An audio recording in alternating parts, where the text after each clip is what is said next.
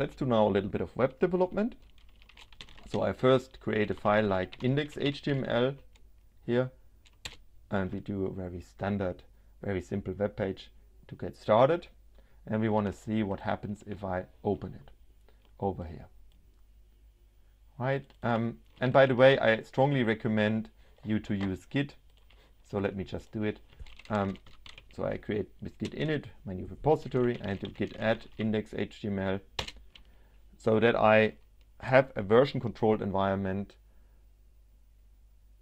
However, when you deploy something like this, you must always be sure that the .git directory is not exposed, okay, to the World Wide Web. Good, let's see what happens. If I reload now, it's empty. Why is it empty? Let me inspect, you know, the page. And the page is pretty much empty. Why is that? Well, we haven't saved anything in Atom yet. So let me do that. HTML, language equals English, right? And HTML, let me create a very dummy one. Body. Let me increase the font size again, by the way. Body, right? All right. And here we say something like, you know, H1, this is a test. H1. Okay.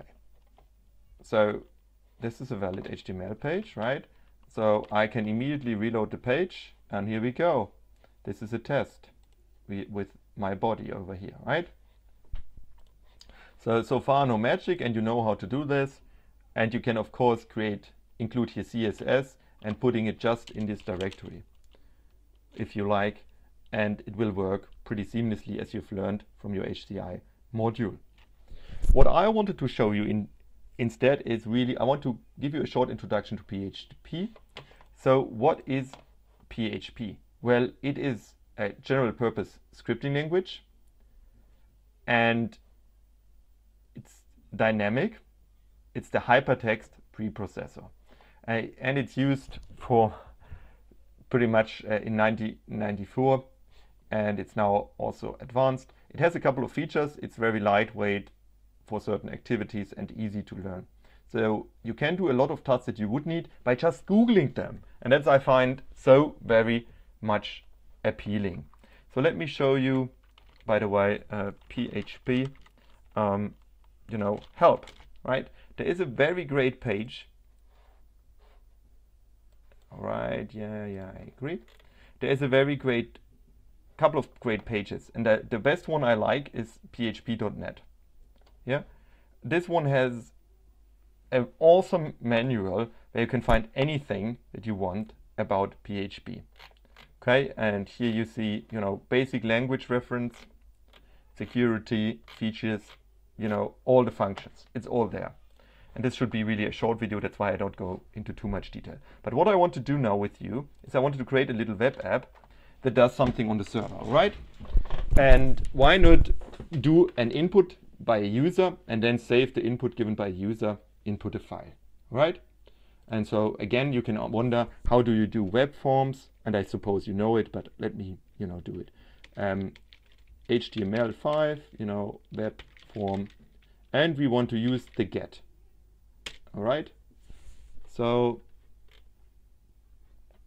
your first web form, right? So here's an example. I like that one. Yeah, sure. Very much. And we just take it and paste it. Form first name. Yeah. That's last name. I think that is pretty much, yeah, what we had here. So let's just take it, put it here, right, in my HTML. So that pretty much works. It will not do something yet useful, but we get there. So here we have those two input form elements. Oh, by the way, I made here a typo. So I have to enter tag h1. So now what I want, I need to submit it. And so we need the input, which is a button, right? So there is, of course, a help how to do a button, right? And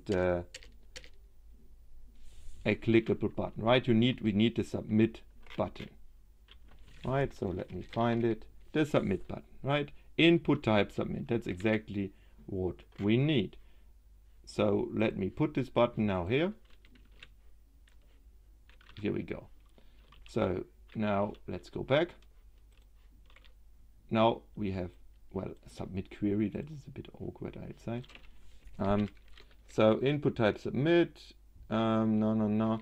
So we give this maybe another name. And let me just run it, submit query. That is a little bit better.